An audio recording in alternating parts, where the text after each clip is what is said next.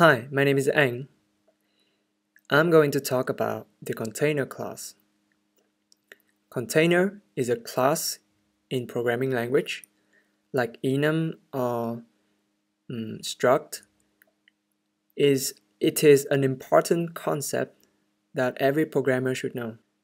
A container is a data type which we use to store a collection of items.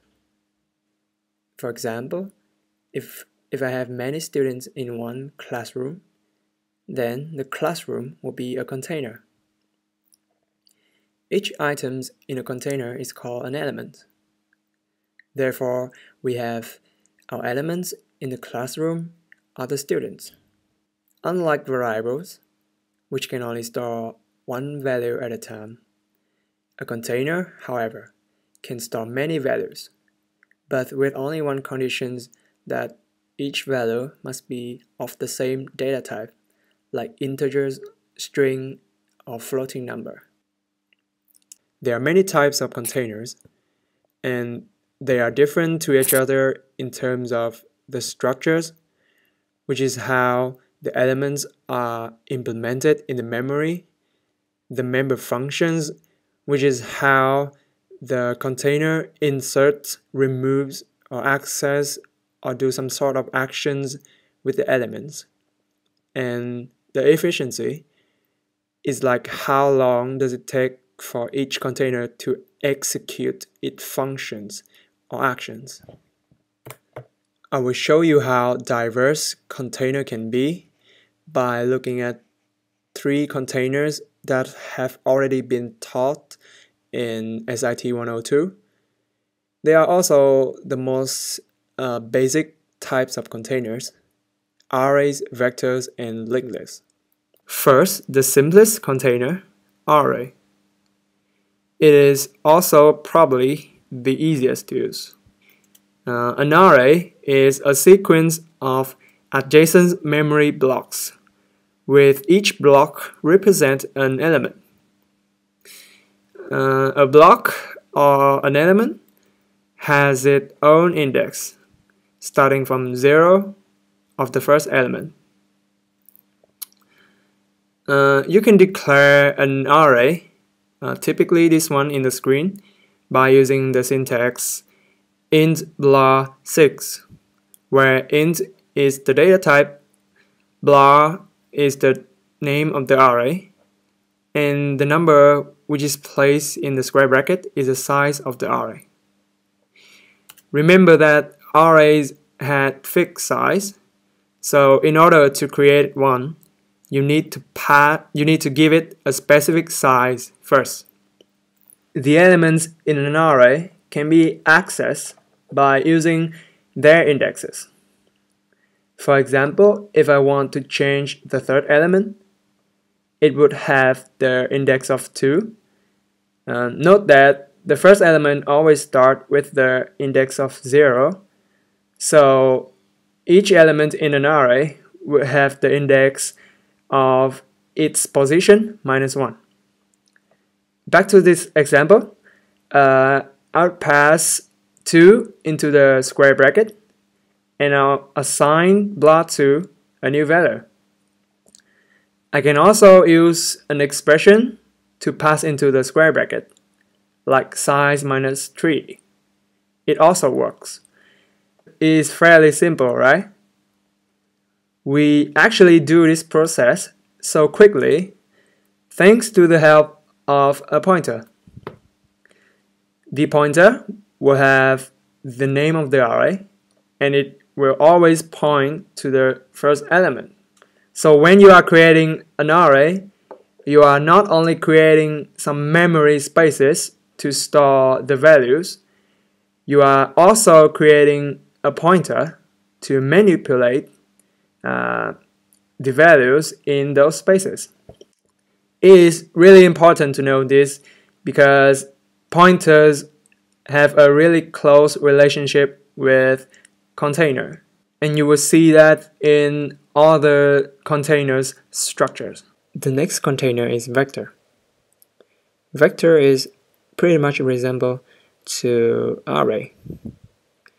For example, a vector is also an adjacent memory blocks with indexes, and we can entry each element by using its indexes. However, vector actually has an unfixed size in contrast to array. This difference makes vector way more flexible and dynamic than the array. So when we're declaring a vector like this, we create an empty array which has no elements in it. And if we want to add some elements to the vector, we have to use its function, which is pushback, like this. We usually have to use this function because it initially has no elements in it, so we cannot access anything. So how can vector be so flexible or dynamic? When storing the vector, the computer not only just stores the vector, it also stores some extra memory blocks for later purpose.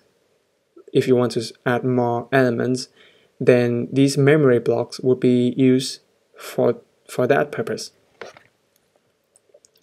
And other than that, vectors also contain 3 pointers. One point to the beginning of the vector, one point to the last element plus 1, and the last one points to the last element of this whole sequence of blocks plus 1. So the current size of the vector I'm having now would be n minus beginning, which is 6. And the real size in the memory would be by the storage minus the beginning. When you have run out of memory in the vector, which is when the pointer end and the pointer start and the pointer storage pointing to the same element, the vector will automatically double the amount of its actual elements, by allocating the vectors to a new place in the memory, and the pointer will point differently again, and we'll have more storage to store our new data.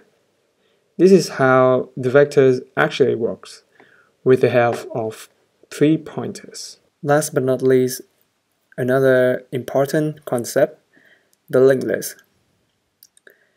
Unlike array and vectors, linked list is a structure of many nodes linking to each other, and each node represents an element.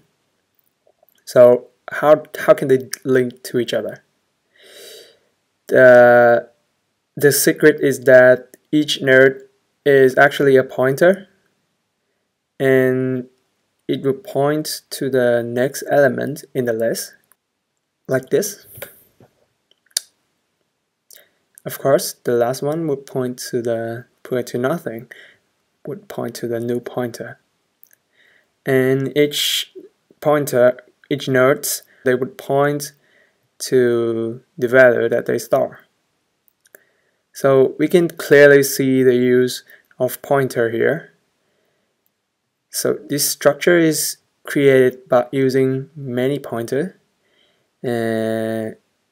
with one node containing 2 pointers, one pointing to the next nodes and one point to the value.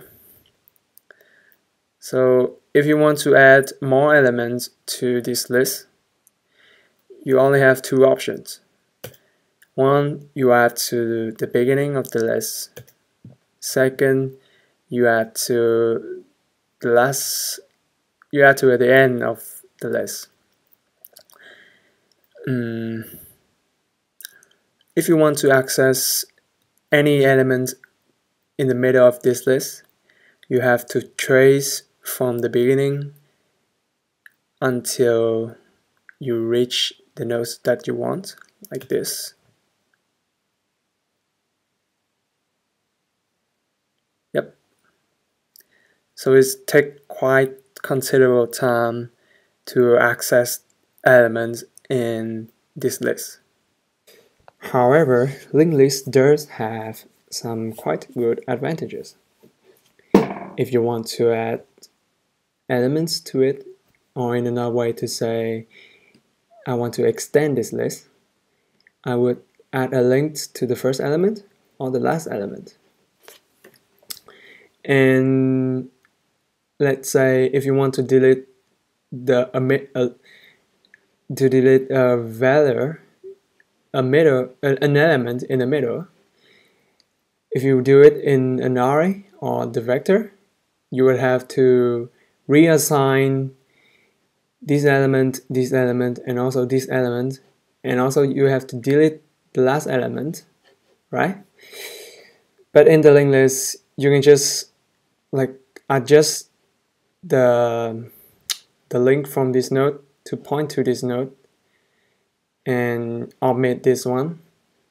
It's super easy.